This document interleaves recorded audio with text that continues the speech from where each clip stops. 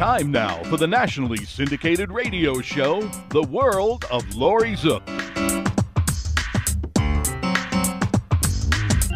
And now, here she is, the smart, the sexy, the savvy, divine Miss C. And welcome to the show. I just love my introduction, thanks to Jeff Collins from WDCF. All right, today I'm going to do a Masters and Legends show, and I have with me in studio Faye Turke. I want to welcome you to the show, Faye. Thank you, Laurie. And now you're a jazz singer and a jazz piano player, and so the best place to start with musicians is always at the beginning. Yes. So talk a little bit about where are you from? I'm from Tampa. You are? Born okay. and raised. Yes. One of the natives. We don't hear that very often. Right. Well, tell me about the role of music, in your family life. Did you come from a musical family? Well, my parents were not musical at all. But there were four of us, four girls, and they gave each of us piano lessons. We started out music with piano. And we didn't have piano lessons in the school, and they couldn't afford private at the time. So I took piano lessons in a group at Seminole Heights Recreational Center on Central Avenue, down by Bo's Ice Cream. Okay. And after school, and so I started there. And I'm not sure why, but I didn't go there for very long. And my next, I had piano lessons. I guess they may have found someone, was a piano teacher like yourself. Okay. And I walked to her house on Saturday morning. She lived about 20 blocks from me, and her name was Margaret McAllister. Okay. And she taught me classical, how to read, how to play the proper position, and fingering and all of that. And what I loved about Mrs. McAllister is as long as I could do the lesson exactly the way she wanted me to, I could play whatever I wanted. And that was the funnest part of the lesson for me. That's the after part. Yeah. I got to play whatever I wanted to do. That's what everybody wants to do. You want to play the music you're interested in, not what the teacher wants you to play. Right. Oh, my gosh. Now, your three sisters, did they also continue on with lessons? Two of my sisters did love to play. One of my sisters could play by music really well, but if you took the music away from her, she didn't know what to do. And then my other sister could play by ear, and she knew the notes, and she could also read chord charts, and she played piano and organ for the church. Oh, wow. Okay, so really a musical family. Now, what's odd is I know, I've heard usually one of the parents, if not both, have that in order, but you're saying neither one, or maybe they never tried. They weren't interested. I don't know. No, I've heard my mom sing. Yeah. No, huh? No. She liked to sing, but she was, no. Sorry, Mom. No, that's all right. That's all right. Well, hey, did you guys play together as kids, though, on the piano? Because when you have a family where two or more play, a lot of times you get to do duets. Well, we grew up in church, and there was a lot of music in church, and my sisters would play music like solo, in church. And I remember, when I was little, right, too young, and it wasn't that far, because as soon as I learned to talk, they put me on stage. So Wow. when I was younger than that, I should say I remember the stories, because I don't even know that I was born yet when this happened. But my three sisters, so Glenda played the piano, and then Sharon and Sarah were singing. And when Glenda played a wrong note, Sarah popped her on the head and said, "Play it right."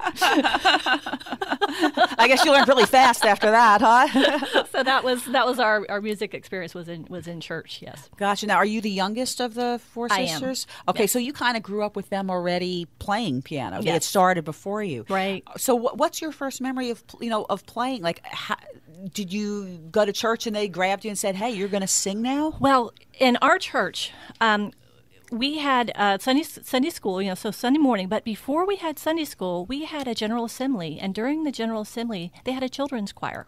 And I sang in the children's choir. So that was my exposure to music.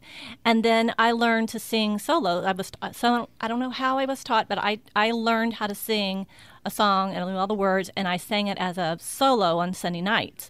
And the very first song I remember, it's called "He Washed My Eyes with Tears That I Might See." Okay.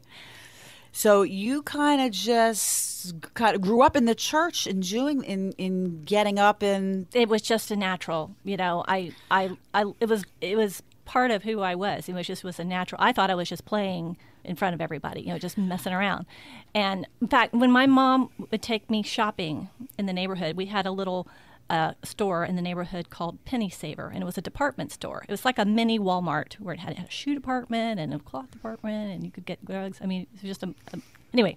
So she would take me with her shopping, and I was only like 3 or 4, or 5 years old, and I needed something to do. So she would put me on the stage, which was the shoe department, was up a little ways off the floor, and she would set me up on the stage, and I would entertain the sales staff singing their favorite hymns. Wow.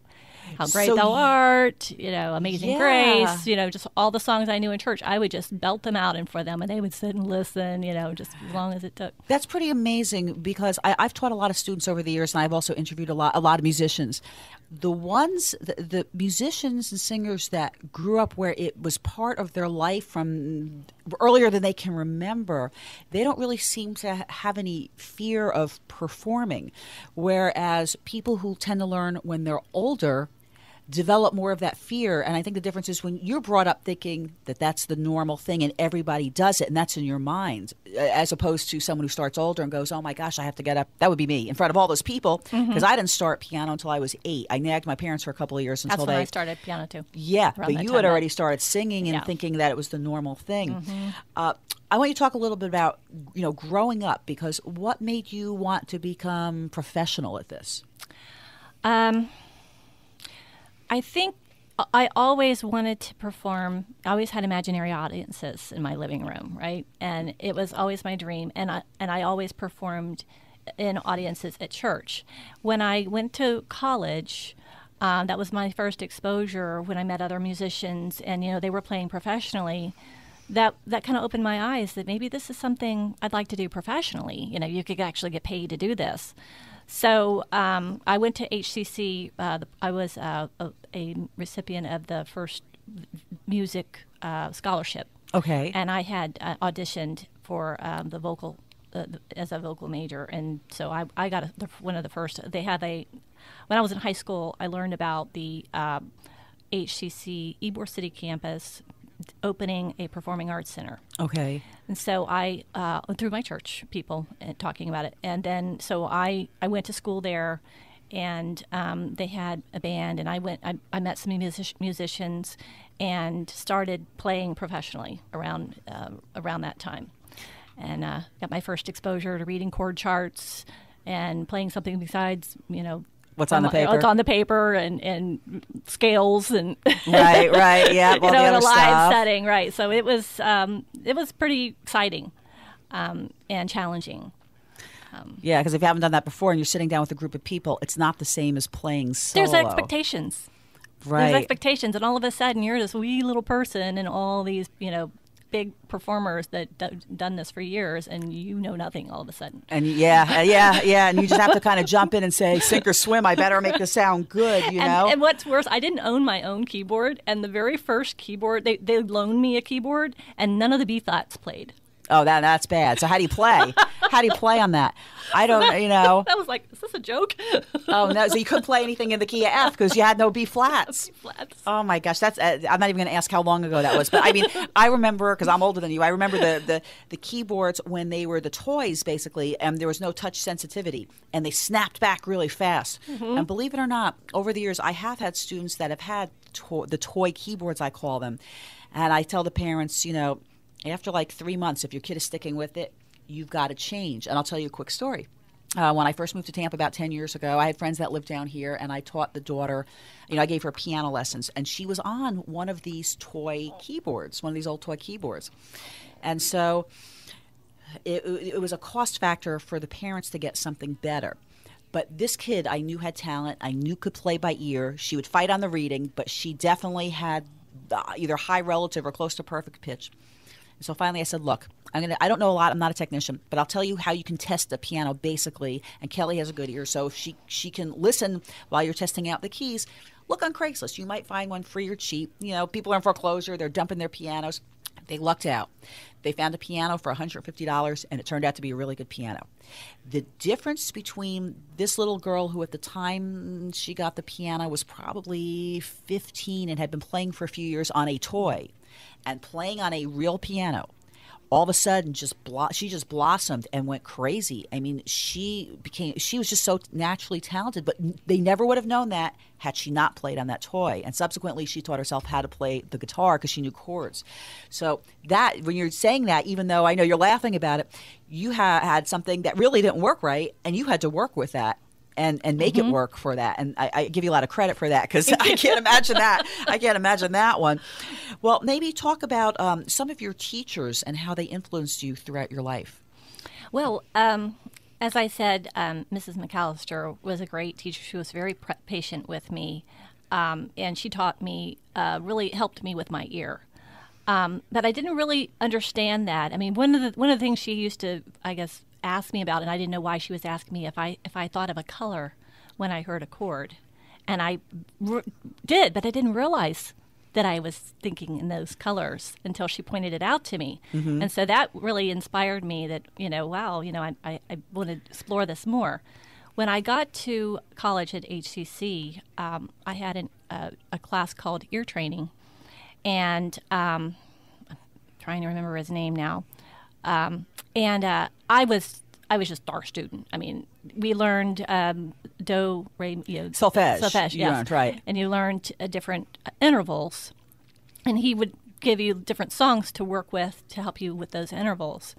And I think the hardest interval that I had at the time was from the tonal to the sharp 4. Okay. That was probably the hardest one for me, but all the others was just like, I could do this. And it was a really good training. And I think back about that training often today, even, and trying to learn a song and with strange intervals, like 500 Miles High is a strange one. And, I figured that one out. And, right. And it helps me because I know the intervals. solfege. And, of course, knowing the chord charts helps, too. Yeah, and they do solfege in a lot of foreign countries. But we're gonna take a quick break, and when we come back, we're gonna play a song that you sang called "It Had to Be You." Okay. Be back in a moment.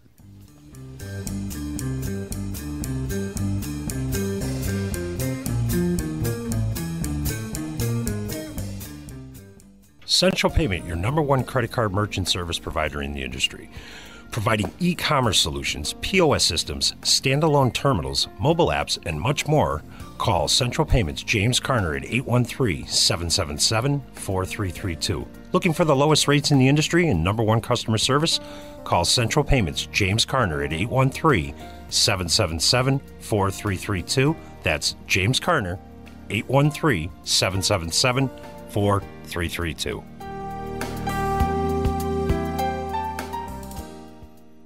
Do you suffer from back, neck, or body pain? Do you suffer from migraines or have jaw or face pain? Has conventional medicine failed you? Were you injured or in an accident? Call chiropractic physician Dr. Dan Maddock at 813-935-1664. Dr. Dan has helped thousands of patients gain relief for more than 30 years. Dr. Dan is caring, gentle, and takes his time with each patient. He's also a past president of the International Craniopathic Society, a special certification of only 300 chiropractors worldwide. Dr. Dan helps patients from the neck up and the neck down. Dr. Dan accepts most insurance plans. Don't continue to live in pain. Call 813-935-1664 today. That's 813-935-1664 and get on track to better health.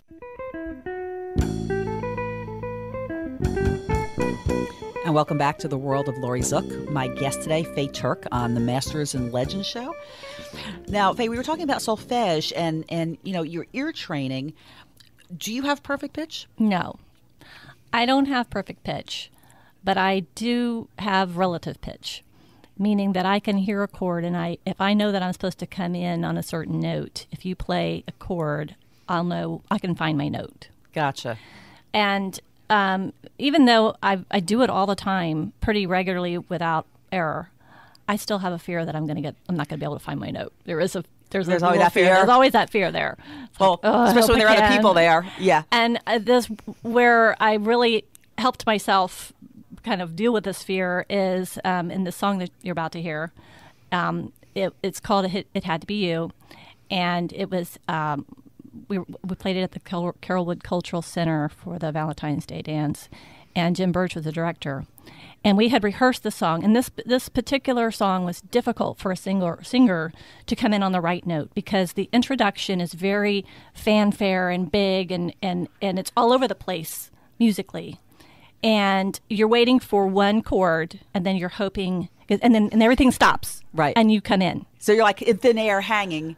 Okay, so that all by note. itself is challenging. Okay, so he didn't realize he gave me even more of a challenge, but he played a game with the audience.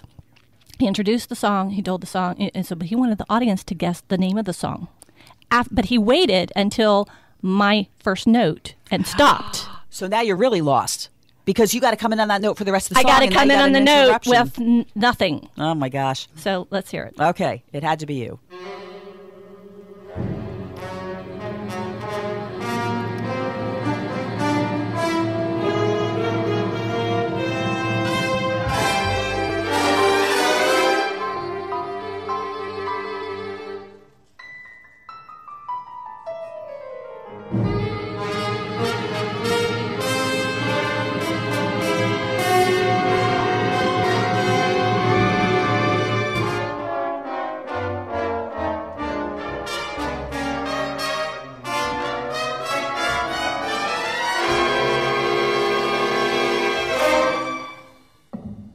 What tune is it? Listen to that. They got it. Cool. Here it is. It had to be you. It had to be you. I wandered around and tried to be found. That's somebody who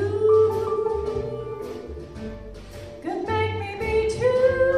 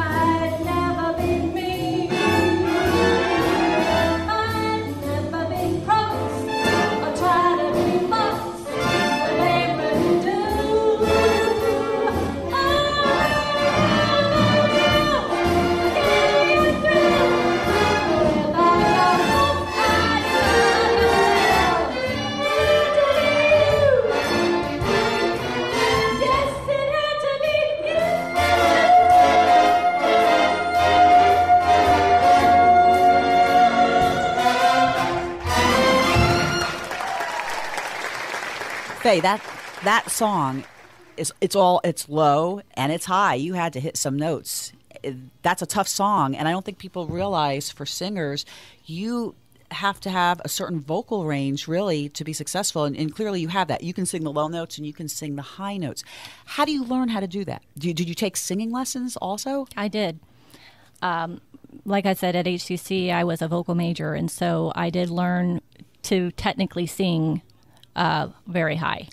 We spent a lot of time in my upper range. I didn't spend much time in my lower range because I was trained as a soprano. That was like where I was, I guess, in those days. So I had to teach myself how to sing in my low range.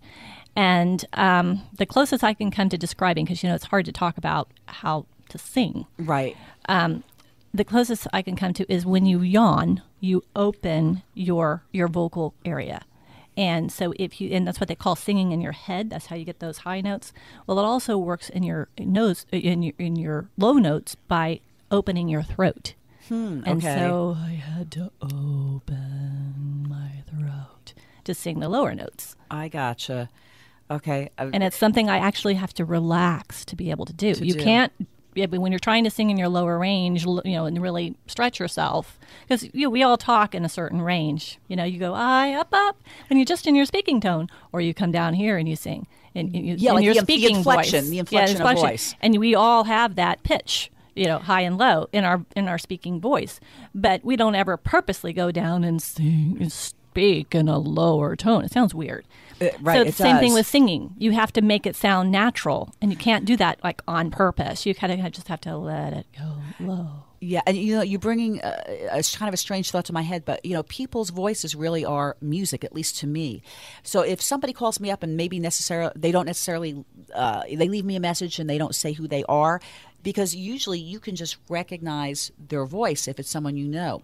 What's also interesting is most musical instruments are the same way, especially pianos, because if you've played on a number of different pianos, they all have their own voice. I have a piano at home that's almost more of the rinky-tink, honky-tonk, old-time jazz style, but you can have dark sounds, you can have bright sounds. Tuners tune the pianos differently.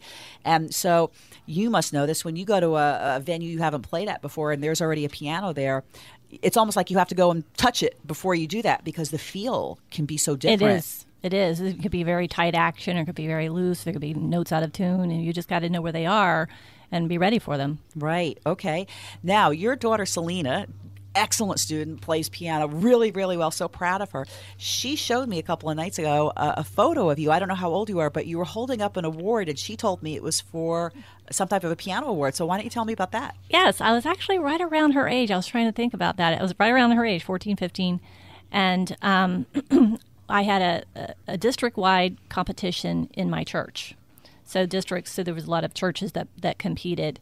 And I had a piano ensemble that I played, that I arranged, I guess. I took several gospel hymns and I arranged a little medley on my own, and then I represented my church among a bunch of other churches, and I came in. That was my second place trophy. Wow. there. Well, she's real proud of you, I could tell you, for having that picture up. I went, "Who's this? Is this you?" And she goes, no, that's Mom. And I thought that was pretty cool. School plays. Did you ever perform in? Did they do school musicals? I'm from the north, so junior high school and high school, you've got musicals. Did they do that? Yes, then? I did perform in a school musical at Hillsborough High School.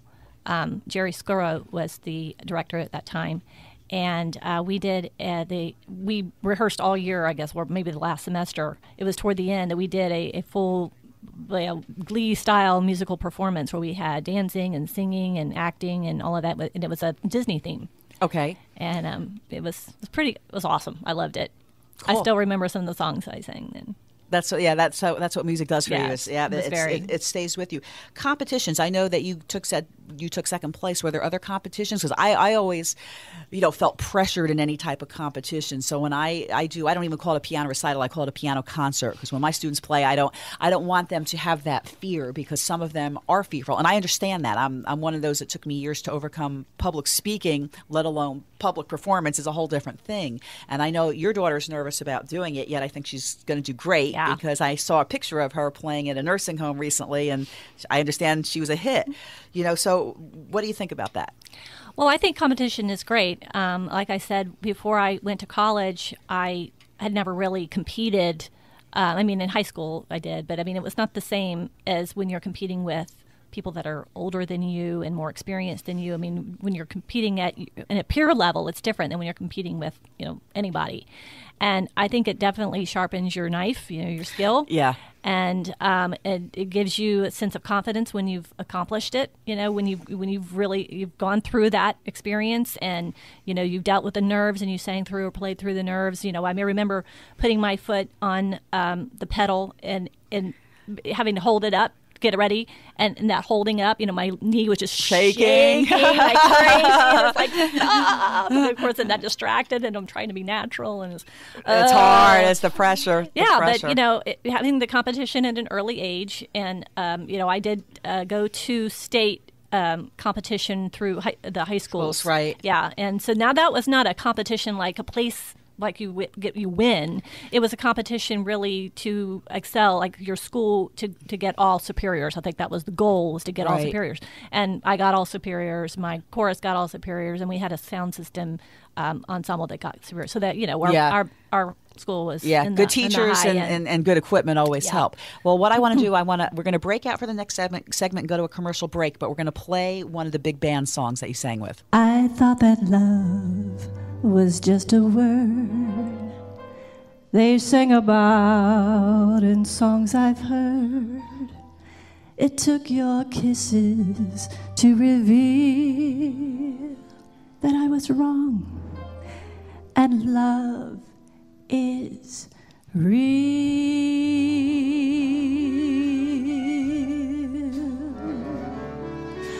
Quand me prends ce bras, mes belles tout bas, je vois la vie en rose. Il me dit des mots d'amour, des mots de tous les jours, et ça me fait quelque chose.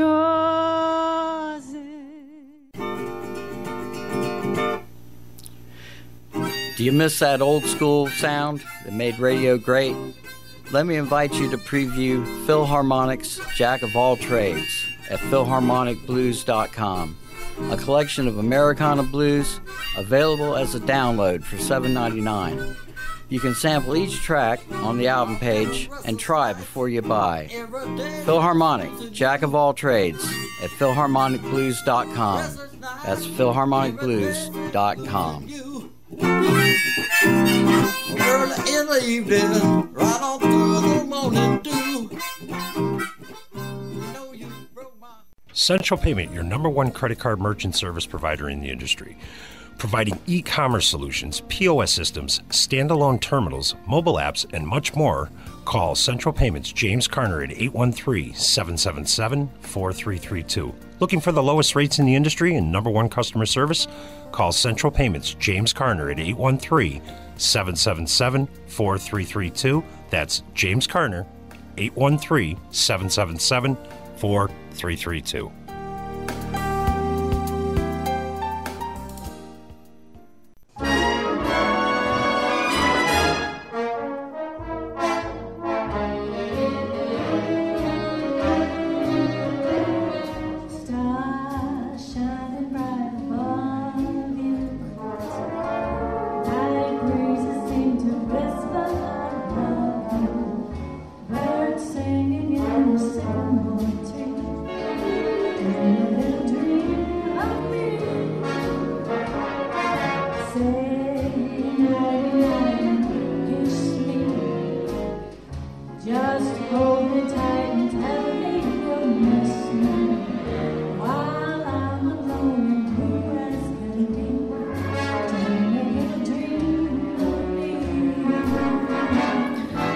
All right, Faye, tell me about the last couple of songs. Well, the first one was probably when you recognize La Vie en Rose, and I sang it in English and in French. That particular version was performed by Melissa Manchester, and it was actually the same version that she sang. And that was a challenge presented to me by one of the trumpet players in that band, because he'd heard me sing in Portuguese and in Spanish. And so he was like, I think you would sound really good, and I was like, French? You sound like on the commercial break. I said it sounds like you speak French because it sounded, the accent was so good. I can't even fake that kind of thing. Well, I was classically trained, and we learned to sing in Italian, and we learned to sing in languages, and I had to learn that skill to pronounce, the words in order to sing. So I listened to all of the French, this native French and Canadian French. So Celine Dion sang it in Canadian French. And then there were several French, I don't know who they are, but the French singers that sang it in French. And then some other English speakers, Bette Midler, some other English-speaking sang it in French. So I listened to all of those renditions of the song. And then I learned to follow along the words while they were singing. And so I taught myself to sing it in French. That's really good. And Dream a Little Dream, I love that song. Yeah, that's a real favorite. Yeah. And what I love about this arrangement, Helen O'Connell specifically arranged this song for the singer. You know, many times in big bands, in any real, you have to take a break and let the band alternate the solos. And they take over and they sing, and then the singer comes back in and finishes it. Well, this song, it's all singer. And once in a while, I like to be. That's good. You're the Just all star. me. You're the star. It sounded great. Well, let me ask you, over the years, how did your personal style of singing evolve or change? Well, I was classically trained, so that was probably the hardest part for me, was learning how not to sing so perfectly note, perfectly in time, perfect all the time. And and also the full opera style soprano voice. I mean, I never really had that full sound you hear, but I had a high, and I had to sing, full sound. So in the style that I'm singing now, you have breathy, it's more conversational style of singing, and that's I learned by listening to the jazz. You sing all different styles. Obviously, you can pretty much sing anything. Right. That's really. So I listened to Ella Fitzgerald, Sarah Vaughan. Sarah Vaughan was probably the one that I catered to the most, because I loved her style, because she had a wonderful ear. She did all sorts of things with a song musically that I wanted to emulate. Gotcha. Now, most musicians have other careers. Have you had other careers other than being a musician? Oh, yes, unfortunately. The ones that earn the money. I could not do what I love to do for money, unfortunately. But yeah, I've had careers. I started out in human resources. I did recruiting and management consulting as my first career. And then I had, when I had my kids, I had to leave the workforce for a little while. And it's kind of hard to get back, especially in human resources, because they're usually, promote from within. Hard to get back into that field. But I'm really organized and very efficient, so I did really well with office management. So I was hired as an office manager, and then now at the company that I'm with now, Guy Carpenter, and this was 8 years ago, and then I migrated into the position I'm in now just by learning the business and getting familiar. And so I am now in a technical assistant role where I help brokers place reinsurance business. Gotcha. I mean, most of the musicians tell me they do it because they love it, and it's not about the money. Because most of them, not all, but most don't make that much money. Well, really. Truthfully, I mean, a true musician, it's not what we do, it's who we are. Good answer. That's probably the best answer I've heard. What have your biggest challenges been as a musician? I mean, can you think of any stories? Did you have to overcome some emergency that came on stage? Things like that. Well, actually, recently, I was singing at my church for a big 60th anniversary, right? And the spotlight was on me, and all of a sudden, right when I got ready to sing, I was playing the piano, accompanying myself. All of the electricity went out, and all the mic, there was no mic. And so what else was I to do? So I just continued to play. I played really, really loud, really low, and I sang, I really tried not loud? to sing tried to sing, like project my voice without ruining the sound, because if I sing too loud, then it hurts. The tone of my voice is not fun to listen to. It sounds like, she's not, she sounds like she's in pain. So I had to keep my voice soft enough to sound good, and my piano playing was soft enough where you could hear me, and then everybody had to be really, really, really quiet. But I got a standing ovation. Oh, that's all. That's the best thing. That's the best thing. You have to think quick on your feet, I think. I just had to, what am I going to do? No choice. I got to perform. That's excellent. What are some of your favorite songs? One of my favorite songs I'm going to sing for you later in the show is Bewitched. I also love Dream a Little Dream of Me. That's one of my favorite songs. What else? Oh, I like rhythmic songs too. I can't think of one off the top of my head. Oh, that's all right. I mean, you like the big band. I can hear that. And I definitely like the big band. Yeah, I've interviewed a lot of big band, musicians, and it's almost like a dying style of music, which is a shame because I think it's the best music ever written, and it swings. And kids nowadays, I don't know what they listen to, but really, I listen to some of the stuff on the radio. I have to turn it off. There's nothing to it. It's candy pop music. It's dance music.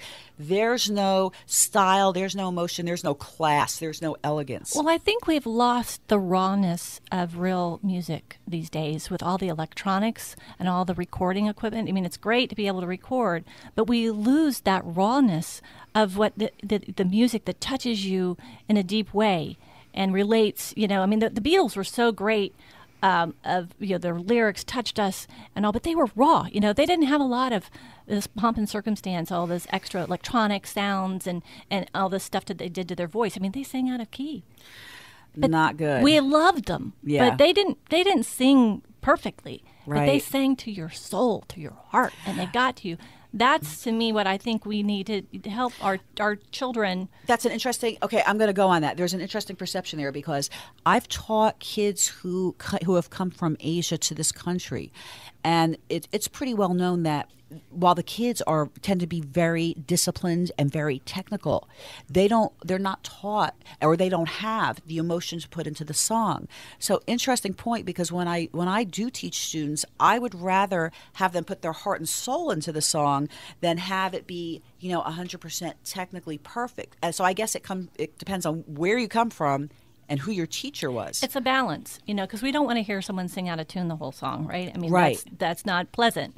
But at the same time, you want someone to really connect with you through that music. Right. And that connection, that rawness, the little idiosyncrasies of our voices, of our playing even, the strumming of the guitar, not the actual note, but sometimes when your your finger slides, that slide is part of the music. It's part of the rawness. And it's what makes you listen to that particular performer when they're playing. Right. And so sometimes that's hard to teach. Excuse me. Some people have it naturally, but when you have to learn to read all the notes in the right hand and read the notes in the left hand and put the timing together, and now I'm going to tell you what a crescendo means and a decrescendo, and you've got to do this and that, and whether you hit the note staccato or legato, people go, oh my gosh, I got to do all that. That's hard, but some people just have it naturally when they put it together in the song, and that's really what you're going for when you're doing that big band style. Mm-hmm. Now, do you still practice classical music at all, or you're pretty much jazz? Yeah. Okay. Now, tell me a bit about the Jazz Pulse of Tampa Bay. How did you get with them?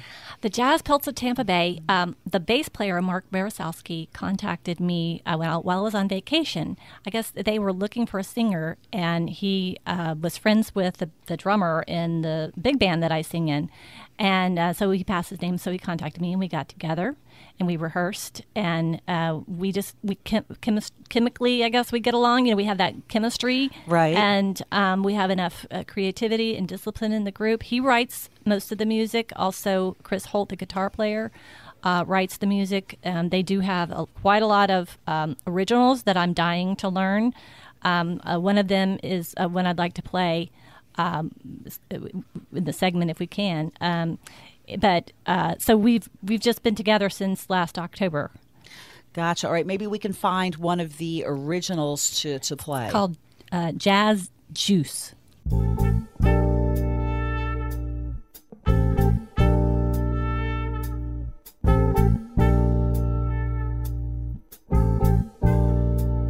The final note has been played. Good night.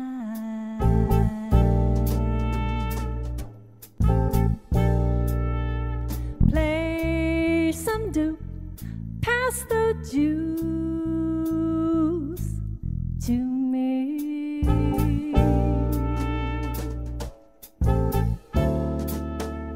Time goes by as we talk about the meaning of the tunes. Don't wait up, 'cause we're drinking the juice.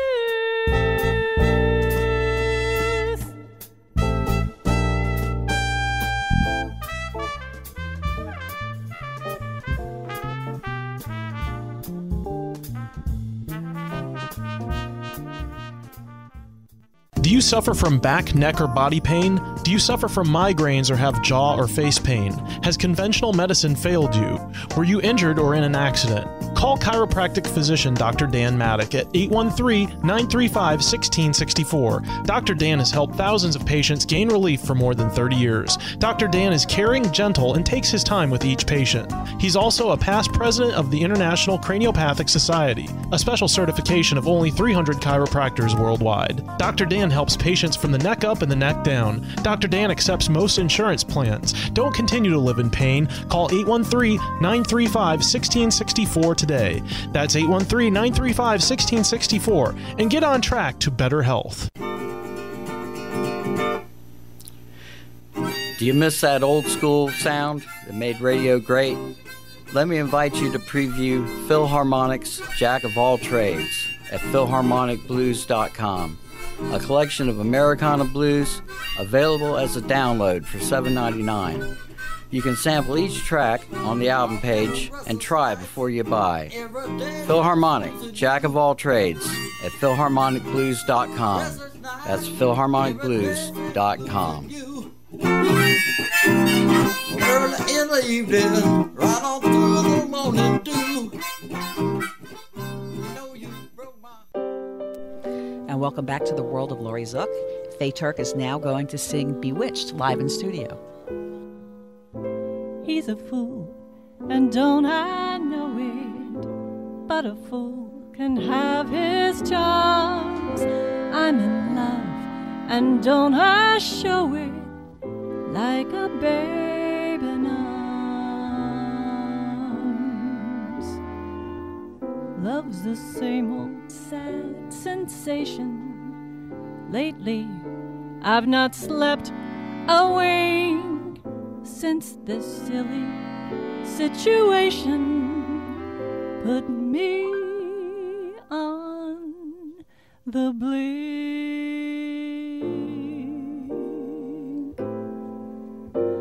I'm wild again, beguiled again, a simpering, whimpering child again, bewitched, bothered, and bewildered.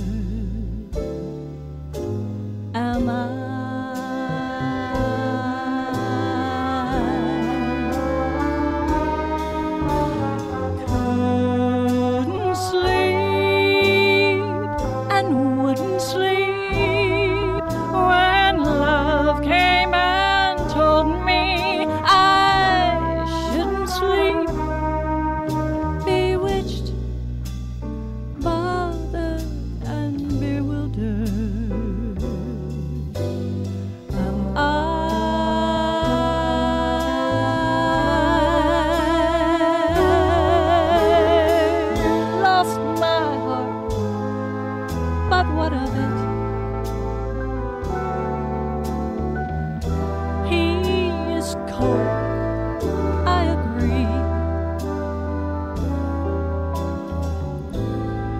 He can laugh, but I love it.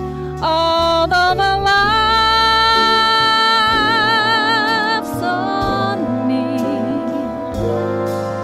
I'll sing to him each spring to him and long for the day when I cling to him.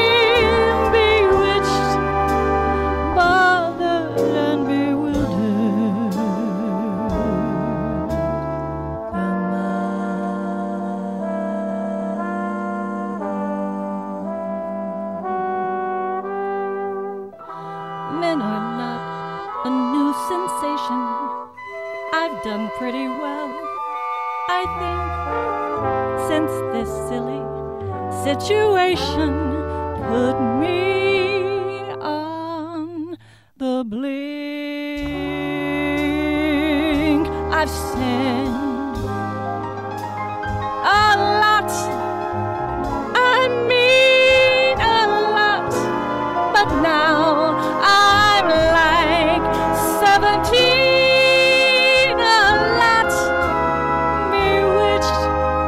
Bothered and bewildered.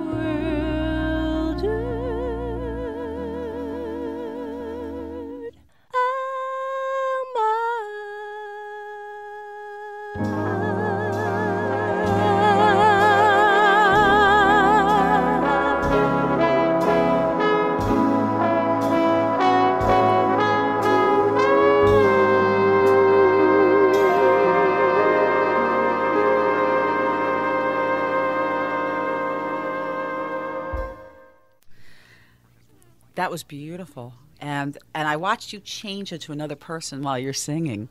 Really? Yeah, it's just you just kind of go into your zone when you're doing it, and I think that's a sign of someone who's professional, because there was no distractions. You're in another place when you're singing, and I think that's great. Thank you. What can people expect to see at your performances? Well, we're pretty casual and try to be real and connected to the audience. We do small shows, we do big shows. And we like jazz style music. Okay. But we like the old standards. That's what you mean. Yeah. Do any of the guys in the band, do they sing also, or you're? No, we have a trumpet player, and Okay. he sings on that trumpet. Oh, okay. Yep. Okay. That'll keep it working.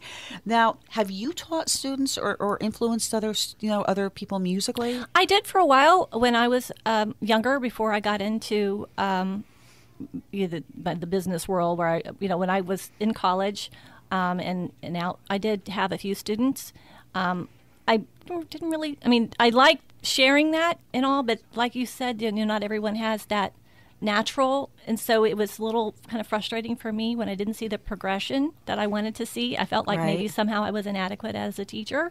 No, that's not you. That's usually the kids aren't practicing. Yeah, well, maybe that's what the difference is. Yeah. Yeah, but I did do some vocal, people who really like, in specific purposes.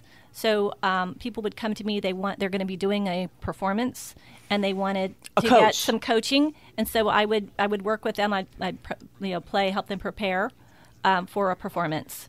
That's good, because you have to teach them to get up there and do that whole thing. See, we're kind of opposite each other. I love the teaching aspect and watching the students get those aha moments. But I'm not one to get up there and publicly perform. So we're kind of opposite in that respect. You love getting up there, I can tell, to publicly perform. Oh, yeah. Whereas I would be going, oh my gosh, everybody's looking at me. And you're looking at me. Yay. Yeah. See, we're the opposite in that respect. Maybe someday I'll get over that. I don't know. I used to have to do public speaking, and I would be physically ill before I got up on the stage. Now, fortunately, I'm half blind. I can't see distance, so everybody just is kind of a blur. And since I'm from the North, you hear how fast I speak. So somehow I made it work. I don't know, but it took me a long time to overcome that. Now, one of the differences between coming from the North, because I'm from the New York metro area, music in the schools there is a big thing. And although they do have cut over the years, the music lower, when I grew up, going back to late 60s, 70s, early 80s, it was pretty big. I mean, most kids did something musical. Nowadays, being here in Florida for many years, most of the kids that I teach piano tell me there's really not a lot of music available. In other words, they're not in band. They don't do chorus until maybe high school in a lot of cases. What do you think about that? I mean, I sit here and go, why is it not considered so important? Because I'm a music and art person. That's my family. And they also cut art out of it. So you're cutting out the out-of-the-box type thinking for more of the subject academic matter. Mm-hmm. Yeah. And so what do you think about that? Well, I think music is definitely good for math skills, because in music you're learning patterns, and in math you learn patterns, and I think there are a lot of similarities there. And I'm really sad that the schools don't see it that way. And I think the Common Core has taken away our ability to teach from kids' natural abilities. I don't get Common Core. I've seen how they figure it out, and I go, that's like bad jazz. It went way out into left field, and it never came back. So Right. I don't really understand the Common Core. It does not make any sense to me. However, you hit the nail on the head when you said the patterns, because if music doesn't have a pattern, it wouldn't sound like a song. And when you recognize the patterns within the music, if you remember, poetry might be the A line, the B line, the A line, the B line. So the two A lines would rhyme and the two B lines would rhyme. Well, that's kind of like that in music. It might not always be A, B, A, B, but there's a pattern flowing with that song. And so if you are a trained musician or singer and you can recognize that pattern, it simplifies it so does. much. It really does. And that's an important thing. So I think it's I don't know, Mozart was great with that. Yes. Mozart's music is very cyclical, and you can Yes. predict where it's Formatted. going. Right. You could see what was going to happen. And it's fun. I mean, you can even sing along if you care to. I do that in the car, but I won't sing for you. But I sing to my classical sonatina CD in the car sometimes, and it's fun for me. But I love the patterns. What do you love doing other than music? Do you have other hobbies? Yes, actually, I am a certified scuba diver. I do Oh. enjoy the water. I mean, I grew up in Florida. I was either on or in the water at some point, throughout the year. And it's very, very much a part of my life and a part of my family life. We spend our vacations every year down in the Keys, and we do scuba, snorkel, fishing. We catch lobster. I want to go on vacation with your family. We have a I great used to be time. a scuba diver, and that was amazing. If you haven't done it, Oh, that yeah. is, except when you see the sharks far away or the barracuda surrounding you. But hey, it was definitely that's cool. What advice would you give to prospective singers and musicians that are looking to turn professional? I would say, Don't do it. A lot of them say don't do it. make sure you have a good financial base.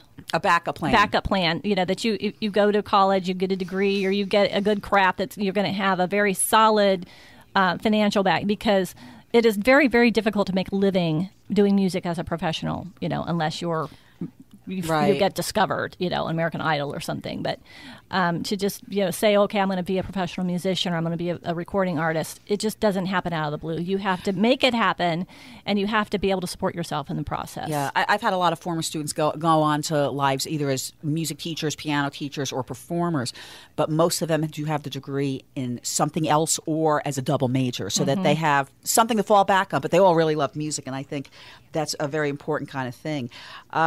You said you perform pretty much at various venues, so it's the name of the band again? The Jazz Pulse of Tampa Bay. Okay, and now, how can people book you? Is there a website, a Facebook? What contact information Well, do you have? jazzpulse.com is our website, and we are on Facebook. So that's one way. You can also send an email to me, faye.turke@gmail.com is my Gmail address. Okay. So send me an email, or you can book us online. Good. I want to thank you very much for joining me today. And I think we're going to go out with one more song.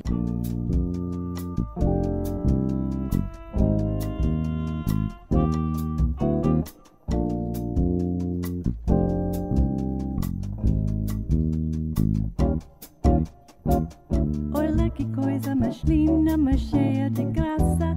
Ela, menina que vem, que passa. No sou malunça, caminho do mar. Moça de copa dourado, de sá de Ipanema. O céu balançado, rumas que em poema. E a coisa mais linda que eu já vi passar.